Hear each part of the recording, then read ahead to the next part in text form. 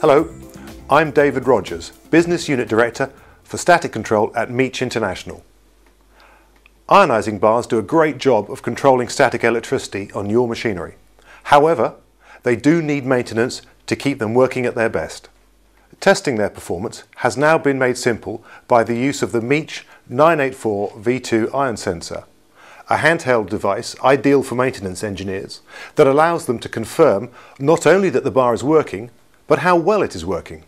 The distance at which an ionising bar operates is very dependent on its cleanliness. As the bar gets dirty, its range decreases. By testing the distance at which the 984 detects the ionisation, the user can see how well his bar is performing. Suitable for use with most types of ionising bar, the ion sensor automatically detects ions from AC and pulse DC ionisers, lighting front panel LEDs when ions are detected. When testing an AC bar, the user depresses the on button and brings the ion sensor towards the bar. When the ions are detected, the AC LED lights up. Similarly, when testing a pulsed DC bar, when the ions are detected, the DC plus and DC minus LEDs light up, showing the state of both polarities. This Meech Model 976 pulse DC bar needs cleaning. The ion sensor is triggering at 150 millimeters.